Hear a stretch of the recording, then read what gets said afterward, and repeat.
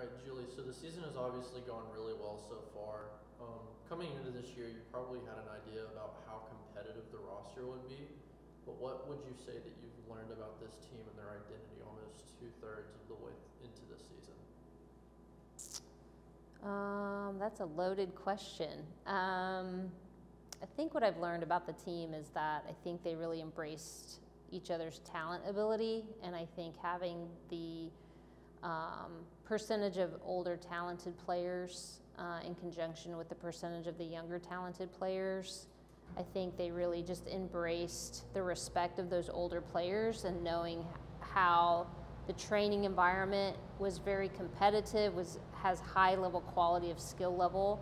And I think that when it was all kind of brought together and they started being able to evaluate themselves within the group, they saw how good the team potentially could be, because you never really know what it looks like until they're all together. And I think once they were all together and then they started training together and they really embraced the high level of quality that was there on the fields, and obviously it challenged and raised the bar of a lot of our younger players.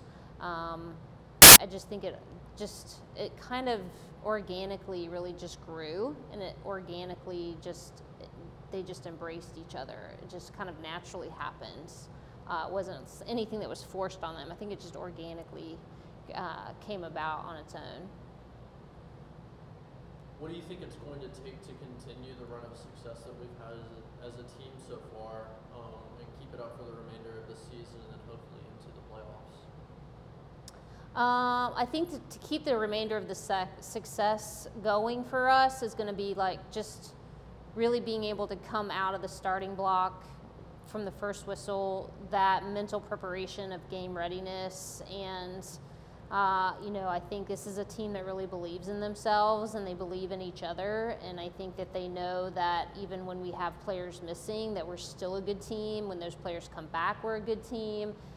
We have good depth. And so I think they just embrace the opportunity, and they're a very confident team now. So they're really coming out and they've really just kind of taken the bull by the horns, and they just come out and they perform, and they love their atmosphere.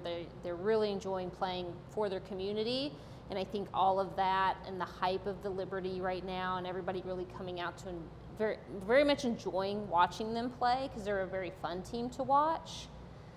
And I think they enjoy playing together, so they look forward to this moment, and they know that moment's in a very short window of time, and so they're just trying to make the most of it. So I think they're really bought into making the most of the opportunity for success over the summer. And then it's not every day that you find out that a player that you're coaching right now has been called up to their respective national team.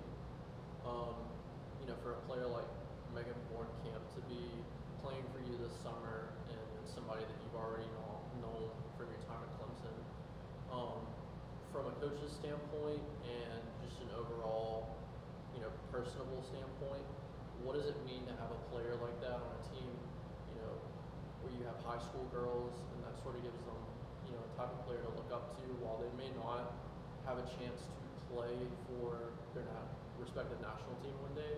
What does it mean to be able to play with somebody and have a relationship with somebody like that? I think that, Megan Bornkamp, along with her teammates, they're setting the bar high for these younger players. They're being good examples and good mentors of what the bar is to get to that level, what that ideal player looks like, what encompasses a player that gets called into a national team or national pool camp. What do those players look like? What encompasses those players as people? I think the relationships are important because it's a friendship. It's a nurturing friendship. It's not so much a coach-player relationship as much as it is how can we continue to help and support them in their growth. And I think it's important for the young players to see what that friendship looks like with those players. I think a lot of it has to do with, what those elite players are doing in their network of resources. Clemson offers a lot of resources, and Megan Bornkamp understands, hey, how do I utilize all of the resources that are available to me? And so it's getting these younger players to see what she uses and what her resources are, and her commitment to training and rest and recovery and nutrition, and having someone like that in your culture is just better for the growth of the game. It's better for the growth and the development of these younger women.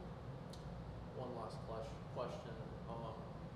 2 Liberty home matches left during this regular season. What do you have to say to Liberty fans for the rest of the season?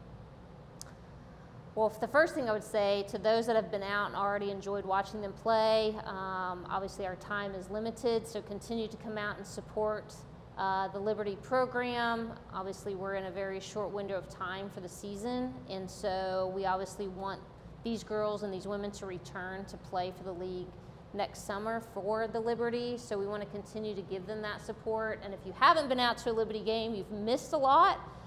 You've missed a lot of excitement, a lot of passion, a lot of resilience from a very quality team that's been put together, that really enjoy playing together, that just create a lot of energy for the Greenville community.